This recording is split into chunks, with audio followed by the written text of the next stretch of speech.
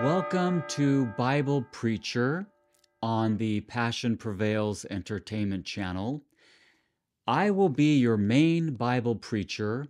My name is Dejan Stanojevic. I do plan on featuring other Bible preachers, but for now it will just be me. And as always, click under videos, playlists, and follow the playlists because there are tons of Bible videos coming. This is an introduction video as to explain why you should listen to me and my Bible preaching. I grew up in Los Angeles, and I grew up a Christian Orthodox because my parents are from Serbia, and my mother took us to the Christian Orthodox Church. I always saw this book in the church and everywhere else, and I never touched it until the age of 35, and I am now 47 years old. So it took me 12 months to read it, and I read it every day, and I nailed it. You can see all of this is highlighted. I have note cards stacked here.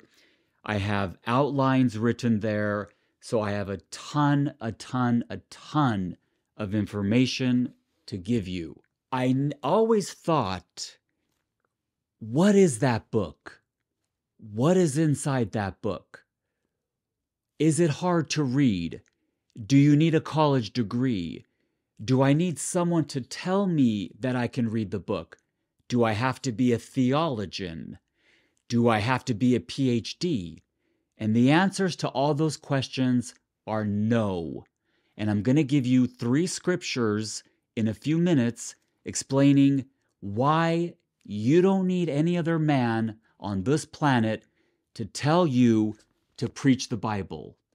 You can preach it on your own. Here is a look at my college degree, okay, which took 4 years, Cal State Fullerton, Orange County, California. I have a degree in, what is this? Speech communications. This is nothing compared to this. Nothing. This is toilet paper compared to this. This is more education than this. But of course, I also have a paralegaling certificate from UCLA. I have a real estate sales license. I have a real estate appraising license. I have a notary commission, and I've read over 20 books on the stock market, and I trade stocks. And you can see my stock videos where I am risky trader. All of that knowledge is nothing compared to this. And you will see in the videos how I explain that. But I will briefly say now that this explains human thinking. It explains man and woman. It explains greed, arrogance, egotism, vanity, greed, wars, killings. Why do we do all these things? Why do humans do all these things? Because of these things that the Bible warns about. Why am I qualified to preach the Bible? Why do I feel qualified to preach the Bible? And what will make you qualified to preach the Bible? It's not any man. It's not a degree. It's not a theology school. It's not any of these things. So what is it? Here are 3 verses that say you are qualified to preach the Bible, and so am I qualified to preach the Bible. The first verse is John 19:30. So when Jesus was on the cross, and before he died, he bowed his head and gave up the ghost. Ghost also refers to as the spirit. So both words can be interchanged. Some Bibles say spirit, some say ghost. So when we say the Father, the Son, and the Holy Spirit or the Holy Ghost, Jesus died and gave up the ghost for you to acquire. Anybody can have the Spirit or the ghost. Nowhere in the Bible does it say that another man has to qualify you and give you the ghost or the Spirit. Jesus gave up the ghost for you to acquire. And, of course, I believe I have the Spirit. So if I believe I have the Spirit, I can talk. So, if Jesus died and gave up the ghost for you to acquire, how do you acquire the Spirit or the ghost? Romans 10:9 says, if you confess with your mouth that Jesus is Lord and believe in your heart that God raised him from the dead, you will be saved. Meaning, you will also acquire the ghost or the Spirit.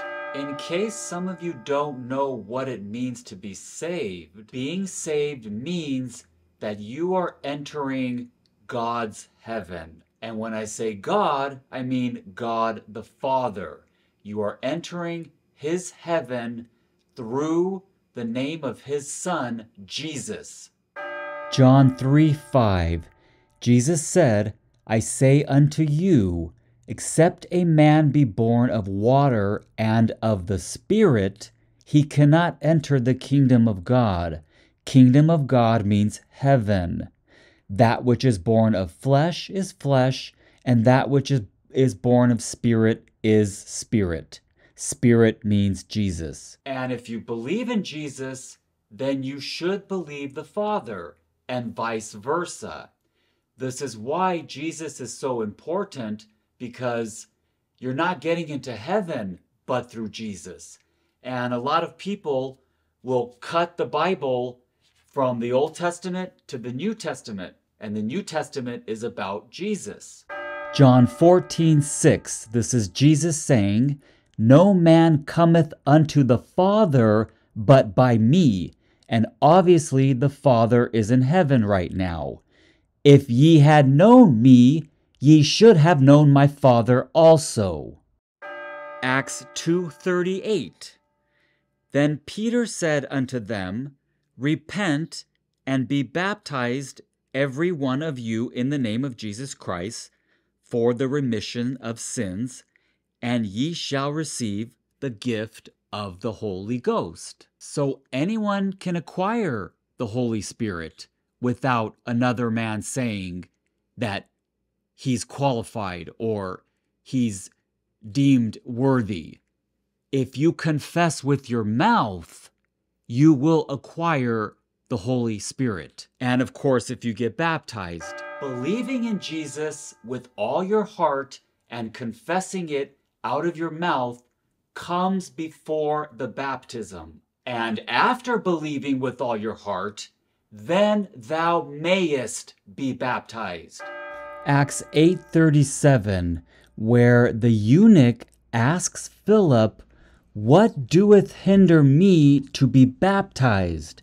So Philip answered and said, if thou believest with all thine heart, thou mayest. Then they went down into the water where Philip baptized him. And from my own experience, I believed in Jesus way early in my life, probably at around the age of 10. I don't know why I believed it. Probably because I went to the church, and somehow I just believed it. But when I picked up the book at the age of 35 and I read it, it hit me like a ton of bricks. I was teary-eyed many times as I was reading it. I felt the Spirit. I was saved. And I wasn't baptized until years after. And think about all the Christians you know and the family members in your family. Were they baptized the way the Bible describes, as in being dunked fully underwater? Probably not. I'm going to bet that 20% of Christians have been baptized the way the Bible describes. So does that mean 80% of Christians are not getting into heaven? No, of course not. I believe they are going to get into heaven, as long as you believe with all your heart in Jesus. In my opinion, baptizing the way the Bible describes is following God's instructions to the T. And then think about how many Christians and people in your family have literally sat down and read the Bible. I'm assuming only 20% have. Sure, Christians read a verse here, a verse there. They hear it on Sunday here, they hear it on Sunday there. But how many of them have picked up the Bible and studied it? Not many. So does that mean they're not getting into heaven? No, they are getting into heaven. It just means they're not following God's instructions to the T, because God wants you to study this every single day. And we see in the Revelation that Jesus' reward is with him, and you will get your reward once you're in heaven. So people that do not follow the instructions to the T may not be rewarded as people that do follow the instructions to the T. But it doesn't mean you're not getting into heaven. You just may not have a great reward in heaven. And think about all the churches that do the sprinkling of the water. I know my Christian Orthodox Church did that. I believe the Catholic churches do that, and I believe a lot of other churches do that. But that's not how the Bible describes a true baptism. Sprinkling of water is not submersing yourself underwater. So does that mean all those people that got sprinkled and believe in Jesus are not getting into heaven? Of course not. I believe they are getting into heaven. They just didn't do the baptism the way the Bible describes to the T. And getting sprinkled with water at an infant age does not have you saying with all of your heart, confessing with your mouth that you believe in Jesus, because you're too young to confess it. And in some cases, you're too young to even talk. And should you eventually get baptized? Yes, because we have another scripture that says, Mark 16:16, whoever believes and is baptized will be saved. So, I'm not saying don't get baptized. I'm saying I was saved before I was baptized, and you could be too. Okay, so now that you understand that Jesus died, gave up the ghost, gave up the spirit for you to acquire, and you have now confessed that you believe with all your heart, and you then get baptized, you have now acquired the Spirit. The next verse I want to point out is Matthew 16:24. Then said Jesus unto his disciples, if any man will come after me, that means you and that means me, let him deny himself, which means let me put all of my vanities aside and deny myself all of these vanities and take up his cross and follow me. So Jesus is saying, deny yourself, pick up the cross, and follow him. So I basically interpret this as Jesus telling me, I don't need anybody to tell me that I can follow him or not. I can follow him based on what he said. He's telling me to follow him. And I don't need any man or any school to tell me that I can follow him. And the last verse I would like to point out is 2 Timothy 2:15, where it says, study to show thyself approved unto God, a workman that needeth not to be ashamed, rightly dividing the word of truth. So I interpret this as God will see if I'm approved to preach the Bible, and I needeth not to be ashamed because I am rightly dividing the word of truth. So I don't need another man or an institution or my mother or my father to tell me to preach the Bible or allow me to preach the Bible. God will tell me. I will feel it through his Son. So in conclusion, I look forward to preaching the Bible to you. There are hundreds of videos coming, and through those videos, I will show you that I feel I am qualified. And I hope that you see that I'm qualified and that you learn something. And I also want to point out that this movie, it's a 4-disc set. It's called The Bible. It's currently on Amazon because I know a lot of people don't have DVD players anymore. But I know it's on Amazon.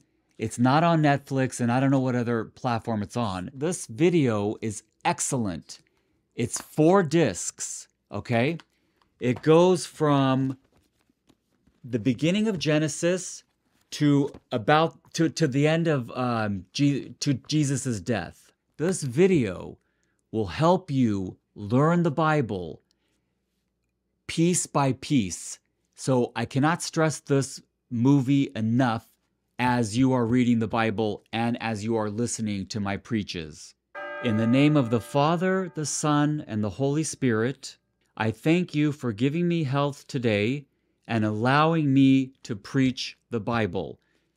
I hope my message did not contain any mistakes, and if I learn that I made a mistake, I will correct it in the next video. But at this moment in time, I believe I am correct and my delivery is sound. Amen.